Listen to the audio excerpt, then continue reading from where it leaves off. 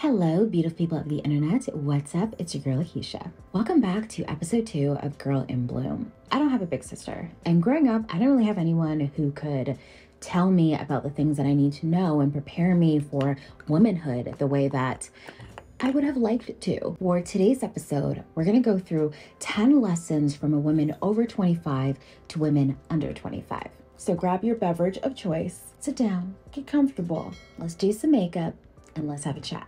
Number 1, there are some people who just don't really want the best for you. There's some people that are just competing with you. And you'll notice this. You'll notice this in the way that they react to any type of news that you have to tell them, in the way that they take in that knowledge, in the way that they talk about you to other people. Like, not everybody wants you to succeed. And so it is so much better to have a few people who are your friends. Let's say 1, 2, 3 people that are actually, your good friends that you talk to and that you share your life with, versus having like 25 people that you hang out with all the time. Because, according to psychology, you can only realistically have deep relationships with about 5 people. Anything more than that is often too much to handle. We have so much going on in our lives that if you're going to spend all of your time with like 25 people, you're never going to get anything done. To succeed, you need to find a handful of people who are on the same trajectory as you are. They are moving forward. They may not be in the same field or anything like that. That's not the point. But their actual character, dedication, their commitment to improving themselves is on par with yours, or even they're a little bit ahead of you. That's even better. And that brings us to number 2. How do you go about deciding who is for you and who is not for you? Well, if you really want to know what someone is thinking, stop talking. Listen, people will always tell on themselves, because you ever heard of this saying? It's like, you can fool all the people some of the time. You can fool some of the people all the time, but you can't fool all of the people all of the time. Yeah, people love to talk, and they will talk themselves into circles. Now, I'm not telling you to analyze or overanalyze every single word that someone is telling you, but when you meet people for the first time and you're trying to figure out, okay, are they for me? Is this someone that I can gel with? Is this someone I can't gel with? Just listen. Just listen to them. At best, you will find someone that you really click with, that is on the same wavelength as you, and they are committed to improving themselves the same way that you are. And at worst, they will just really think you're a great listener. When you listen to them, listen to how they talk about other people as well. Because people tend to talk about people the way that they talk about themselves. If you love yourself and you are positive and you're happy with yourself, you're going to speak about people kindly and positively and from a loving place. If there's someone who gossips all the time about other people, they're probably gossiping about you too. And they're probably just not in a place where they are accepting of themselves and love themselves. And because people cannot give you something that they don't have, just know that that person may not at this time be able to give you that best version of themselves, because they're dealing with demons that don't involve you. So just listen to people. People will tell you exactly where they are at in their own journey. And side note on that, just because they're not in a particular place for the type of relationship that you're looking for, doesn't mean that you should cut them off entirely. Sometimes we need to give people grace. Maybe they're not exactly where we want them to be, but if they're at least working on becoming that best version of themselves, then I don't think that's necessarily a relationship that you need to cut. It just means that maybe they need help from you to get to that place, or maybe they need space to get to that place for themselves. These are actually 2 new concealers from L'Oreal True Match that I actually have been loving. This is their serum corrector with 1.5% hyaluronic acid. It's basically supposed to feel like an eye serum and obviously a corrector at the same time. I have N10 and N8. So I'm going to use N10 to conceal what's on my face, and then N8 for the inner corners of my face. Number 3. It's okay to hold your parents accountable for their actions and for your upbringing without shaming them for it. Now, granted, they did the best they could. They did everything they could. And you had a safe childhood, okay? Even though it wasn't 100% what you wanted it to be, it was still safe, right? And it was a good environment. If that is the case, then you can't berate them for decisions they made when they were no older than you are. Back then, they probably knew less than you do right now. For me, I'm 28. My mom had my brother when she was 25. So the things that she did, the circumstances that she had are very, very different from the circumstances that I'm currently living in. My mom was still in school when I was born. She was still in university, I believe, or college or something, nurses college. Considering I only have a job, no marriage, and no kids, I don't have as many responsibilities as she did, which means that I have a lot more free time to read and educate myself and upgrade myself, or whatever you want to call it, which she didn't necessarily have at the time. So I can't really judge her for what she did with the knowledge that she had at the time. What you can do is hold them accountable for the actions that they do now. So since you were 25, since you were 29, which is when she had me, what have you done since then?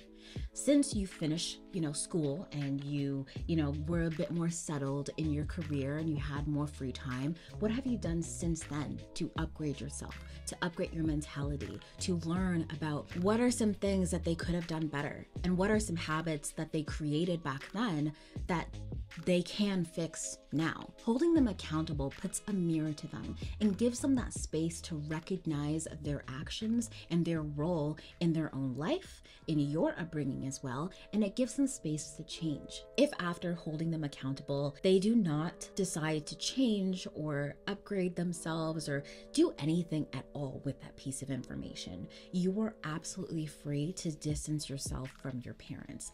And don't make anybody make you feel bad for doing that. At the end of the day, if it's not helping you, if that relationship's not helping you move forward in any way, you don't need to engage with them. They're always going to be your parents. Don't make anybody guilt you into, but they're your mom, or but that's your dad, and you only have one dad. It's so funny that people always say that, like, you only have one parent. Well, you only have one child. You only have one me. So what are you doing about that? And it's really unfortunate that oftentimes we have to reparent our parents because we're just not aware. I don't know. That generation is just a really weird generation. Once again, not a judgment, just an observation. But anyways, feel completely free to remove yourself from their life if they cannot get it together. And this is not just parents. This is grandparents. This is aunties and uncles. This is anybody, friends, anyone who doesn't really contribute in that way, anyone who's not holding themselves accountable for their actions and taking responsibility for their actions and the way that their life has turned out. Distance yourself from that because you don't want that energy in your life. Now, it's not about having animosity towards these people. Give them the space to change. And sometimes that change needs to happen away from you. And once they've done that change and they are ready to come back into your life, welcome them in with open arms, because you got to give people grace, but evaluate them. Remember number 2, which is observe. Yeah, observe them and observe their actions. And that will let you know just how much they're allowed back into your life and what boundaries you need to create from here onward. Let's move on to number 4. Move in silence. Not everybody needs to know what you're doing, where you're going, what are your goals, what are your, accomplishments, what are your downfalls. Not everybody needs to know about these things. The reason being is because that's a lot of energy that you're putting into your goals. And remember, energy is everything. You want only positive energy that is for your success and for your ultimate good, to be around those goals that you have. There are people that are praying for your downfall. Like that friend you keep holding on to that's actually your frenemy and doesn't actually like you. You keep telling them about what your goals are. They're going to be praying for that downfall. And prayer is powerful. I'm not talking about religious prayer. I'm talking about the words that we speak. I would suggest reading the book. It's an old book, but honestly, it's a good book. And I would say that it is a good basis for your understanding and leveling up your mindset. It's called The 4 Agreements by what was his name again? Don Miguel something? I don't remember his name, but I will leave it on the screen. Very good book for adjusting the agreements that we make with ourselves. And where was I going with that? Yeah, not everybody's for you. And basically in this book, he talks about being impeccable with your word, because the words that we speak are actually spells. That's why we call it spelling. It's energy, it's magic, it's whatever you want to call it. That's what prayer is. It's all the same thing. And so when people have this energy and they say certain things about you, they are casting spells on you. This could be positive spells or negative spells. It has power. And especially when you write things down, it has even more power. My point is that be careful about who is aware of your accomplishments or your goals, who is aware of what's going on in your life. because they can speak life into it or they can speak death into it. Don't talk about what you're gonna do before you do it. Talk about it after the fact. Now, the people who are most closest to you, they can obviously know. Sometimes we need advice from the people closest to us. So once again, once you choose your circle wisely, you will have the right people by your side who will help get you in touch with, people that you need to move yourself forward, who will help you network, who will help you achieve your goals even faster. They're like, oh, you know what? I know someone who's in that business. Yeah, we went to school together, or I work with someone who does XYZ. That's why it's good to have people in your circle. And I'm personally learning that because I'm kind of a loner. I'm a very introverted person, and throughout my life I've been more of the mindset that I can do it by myself. I can do everything by myself because I couldn't really rely on anyone when I was little, so I learned not to do it. It's a defense mechanism and I'm currently working through it. Sometimes it's very helpful and necessary to ask other people around you for advice. That's why lesson number 2 is lesson number 2, because everything else builds on that. Lesson number 5. Men are not the enemy. So be careful what you think, what you say, and what you do to men, because that will determine whether you are becoming the same demons that you condemn. Sorry to say it, but some of the loudest voices in modern feminism are doing the exact same thing that the patriarchal men that we did not like the actions of did back then. I hear it so often, and I used to believe it as well. It's like, well, if the men don't like the patriarchy in the way that it is today, then they shouldn't have created it. Do you understand that the men around today are not the men that were around back then? You do understand that that is like 50 years ago. Men of today are the people that you grew up with in class. And the men of today have been failed. No one cared about the men of today. The way that they were in school, no one protected these boys. No one taught these boys. A lot of them grew up in broken families just like we did. They weren't taught what it's like to be a man. They were often given responsibilities well beyond their years by their mothers, by their fathers as well. A lot of them were abandoned. A lot of them weren't. They weren't raised with love. They were raised with disgust. My boyfriend talks about it all the time. Like, as soon as a boy becomes like 13, not even like 9 years old, he becomes dangerous. He becomes viewed as dangerous. He's no longer, oh, it's my little boy, he's so cute. It's more like, he's dangerous, I don't know what he's gonna do. There's like this switch that happens where everyone starts looking at you like you were the problem. You're literally 13 years old. You did nothing wrong. And that is the way that the world sees you. They see you as dangerous. They see you as a monster. They see you as, it's really sad the way that the world treats boys. I remember in elementary school, if I was misbehaving versus my brother misbehaving, the punishment that he'd receive would be so much more severe than I would ever receive. I'm talking grounds for suspension and expulsion over something that I would literally just get a talking to because of. They're told that they're disruptive because they don't behave the way that girls behave. And like, boys are supposed to be disruptive. Go in the wildlife. You will never see teenage boys, young boys, never not butt heads. It's supposed to happen. It's a part of what they're supposed to do, and they need a space to do so.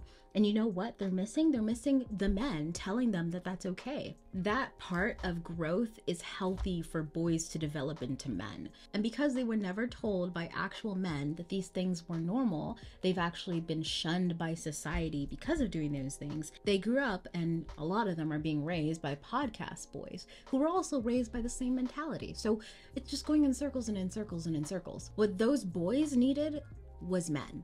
What the men of today need are women. It is a relationship between a boy and his mother that turns him into a husband, that actually makes him gentle and soft and emotionally intelligent. It is his mother that does that. Also, it breaks my heart when I see women say like, oh, we don't need men, we don't whatever. Yes, we do. How the hell do you think that society is supposed to move forward? Where in natural science do you see this happening? It doesn't happen anywhere else than in human society. I definitely had to relearn all of these things because my concept of marriage, of love, of men, of myself was so warped from the from the images that I saw throughout my entire life in my childhood. So I had to seek out ways to change my mentality. And some of the books that helped me, All About Love by Bell Hooks. I will always recommend people reading this book. The second one is We Real Cool, Black Men and Masculinity by Bell Hooks as well. Now this one is definitely from like a Black perspective. Like obviously it's about Black men and Black masculinity. I do think a lot of her books are very like Black coded. She really does not like the patriarchy, but I still think it's a really good read. But it's not about like being involved with every single man you come across, because okay, that's not safe. It's not safe to be involved with every single woman you come across either. There are men in your life. You probably have a brother or a cousin or a nephew, or you have a boyfriend, or you have a father. It's about being kind to those men in your immediate vicinity. And those men get that love and that validation from women. They can truly step into their masculinity and they can go and help other men. Anyway, number 6, learn to think for yourself. Be curious, think critically, and have discernment. As someone who's been creating content online for like 10 plus years, they'll ask me questions that I've already answered, or questions that I couldn't possibly know, questions that like, well, you need to ask the company. You can go on the website for yourself and find particular information. And this is not me being mean. I've seen it not only in my videos and other people's videos as well. The questions that people ask sometimes, I'm like, do you think for yourself? It's helpful to have someone be like, okay, here's where you can start. But remember, those are starting points. You still need to have some agency over your life. The same way we hold our parents accountable for the actions that they did and did not do, hold yourself accountable for your own learning. People just really need to take agency for themselves and for their own learning. And also when you see things and they're not quite right, you need to have some discernment. Don't just take anything that anyone tells you as fact or as truth. And this goes for me too, because my opinions, and like I will always say, they're my opinions. I am not the ultimate judge. This is my opinion about something, because it is getting scary out here. It is really getting scary. Be curious, ask questions, ask yourself questions. Have self conversations, have that discernment for yourself. The next thing is about reading. Like I said before, your parents probably didn't have time or the information readily available, because books were expensive back then, to have the information that we have access to right now. So read, okay? And when I say read about politics, read about history, read about spirituality, psychology, and nutrition. The things that they teach you in school, honestly, But oh yeah, the other thing I wanted to add to that was finance. Learn about finance as well. Research it for yourself, okay? Investopedia is available. Psychology Today is available. Read some articles. Learn about history. There are so many documentaries on history. People have done the work for you. One of my favorite YouTube channels for learning about history and things of that nature is Crash Course. Crash Course has so much information, and they're visual infographics. It will open your mind to the rest of the world, and it will give you that confidence to have your own opinions about different things because you've read different things. You know what I mean? Number 8, learn to do your own self-care. It will save you a ton of time and money in the long run.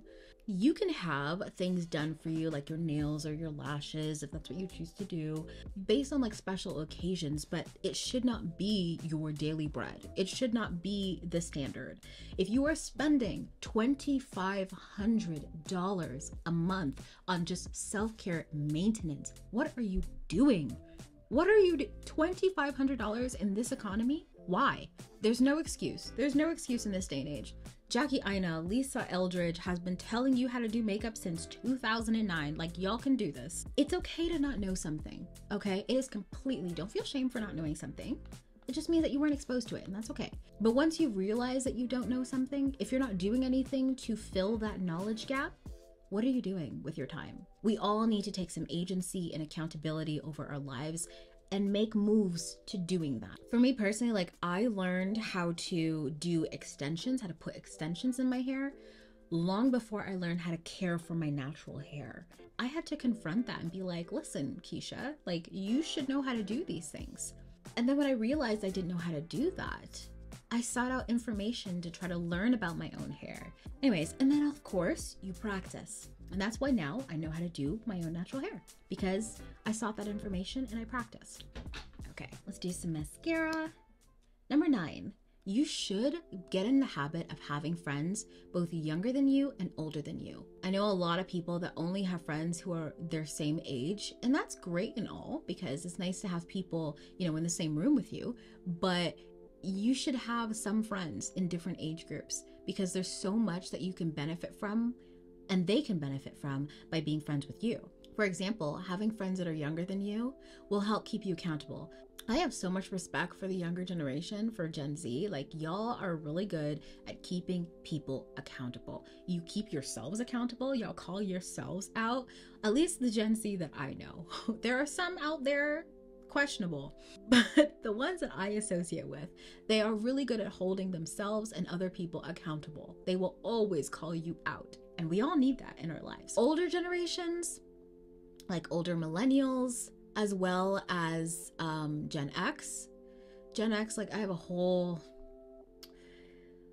Gen X, y'all are a lot. But the ones, like I said, in my circle, the older generations provide you wisdom because they have the experience. They've gone through those different stages. They have evaluated their lives and seen, you know, where they could have done this instead of that, how that could have shaped their lives. And they are really great at foresight and being able to say, okay, I see the situation that you're going through.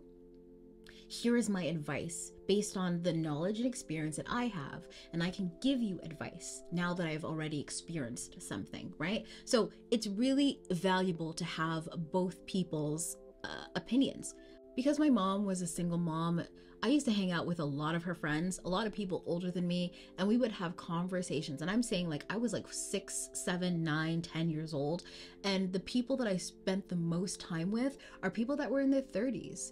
My uncle is the person who taught me about finance. I would not have known about finance if my uncle did not tell me anything about that.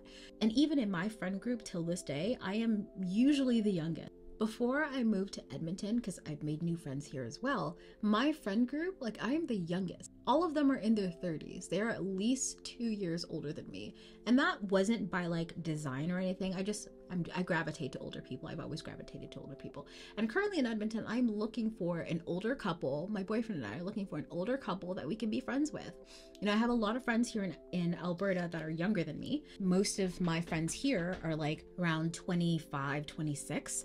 And then my friends back in Toronto are like in their 30s. And so it's nice to have a little mix. But yes, I'm looking for friends that are in their like 40s, maybe in their 50s as well. I think those type of relationships are so beneficial because they help keep you guided. They help keep you moving forward. I think a lot of our generation, we're missing people at that next stage of life. And that right there is my quarrel with Gen X, because they're like missing. The elders are missing. Like, where are our elders? We're kind of just walking around with nobody there to tell us anything. And that's partially why I'm making this Girl in Bloom series, because I recognize that that's not there. And me, I mean, I'm only 28, but the knowledge that I have at 28 could benefit a lot of people. And so that's why I'm making these videos. But yes, have some friends in different age groups. It's very important. And finally, number 10, stop caring about other people's opinions. I do one-on-one coaching sessions with people on my spiritual page, Cardinal Healing. And the biggest advice that I often give like my clients is that you need to stop caring about other people's opinions, being afraid that people are going to judge you, being afraid that people think something of you. I promise you, people are not thinking about you as much as you think they are. People are living their own lives. People are so focused on their own lives to have any time to think about you. The things that you see, like your nose doesn't look quite right, or your lips are not quite even, or your face is a little, whatever, or your body, or that one little freckle that's on your hand, nobody notices. No one does. No one notices as much as you do, because people are too busy occupying themselves with their lives. Honestly, I feel like this lesson right here is the overwhelming piece that you get when you cross 25. You stop caring about people, and it is so liberating. When I say caring about people, I mean their opinions. You care, you love people, but you are keeping your peace. If someone doesn't vibe with you, okay, bye. You learn to let go. You learn that not everything is about you.